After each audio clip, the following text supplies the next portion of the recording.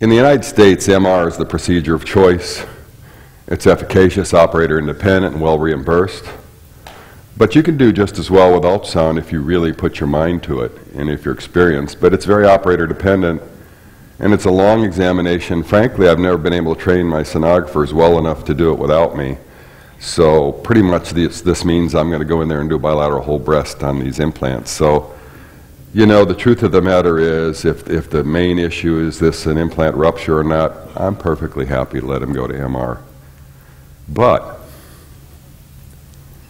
the majority of women with implants are perfectly happy with their implants. They have no implant-related complaints.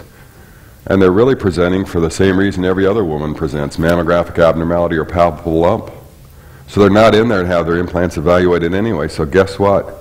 Even though MR is probably the most efficacious way to look at implants, we're going to see 10 or 100 times more implants in ultrasound than we ever see in MR, because it's rare that people actually get referred for an MR for implants. But every single day we see 4 or 5 women with implants.